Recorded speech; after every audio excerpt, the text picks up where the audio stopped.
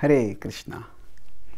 The resilience of the human spirit reflects our longing for and our belonging to transcendence. The human spirit is extraordinarily resilient. Life is unimaginably difficult. The kind of distresses that can befall people are horrifyingly devastating. And what is surprising is that despite going through so many distresses, people still pick themselves up and move on in life. That if we just hear this kind of difficulties that people have gone through, we'll be amazed. How can somebody live through this? How can somebody go on through this? At one level, of course, it points to the strength of character of that person. And we might say that other people are not able to do it. And they are weak and these are strong. And while such character traits are true, but if we look at the overall nature of existence, then we can see that the human spirit has an extraordinary level of resilience to bounce back from devastating distresses. Now, where does this resilience come from?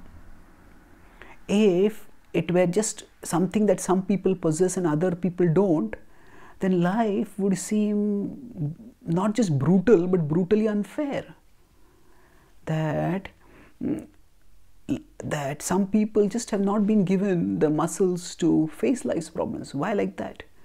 Actually, everybody at their core is a spiritual being, and that spirituality is manifest in some people in their resilience. But that capacity for resilience is there in our spirituality itself, because when there are so many distresses, why do we pick ourselves up? Because we innately believe that life can be better, that life deserves to be better. Now, this hope is a transcendental hope.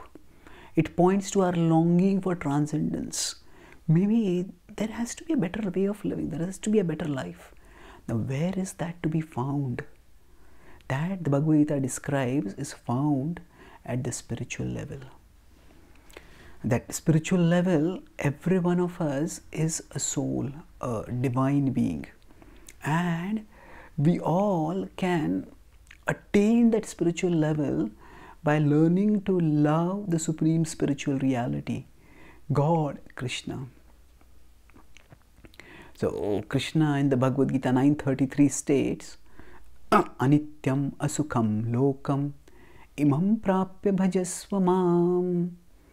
Anityam asukham lokam. It acknowledges that this world is temporary and it is distressful. But then therefore it says, bhajasva mam, devote yourself to me.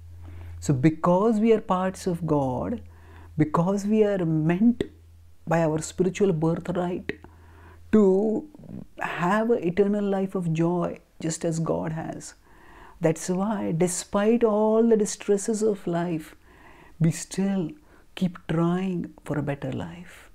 Gita wisdom can guide us so that we can direct this trying constructively, so that we can realize our spirituality, and then this resilience can take us to transcendence. We belong to transcendence. We belong to a spiritual level of reality. Because Mamaivamsho Jiva Loke Jiva Bhuta Sanatana. 15:7 Gita says we are all parts of Krishna. And to the extent we connect with Him, to that extent we relish our transcendence. Thank you. Hare Krishna.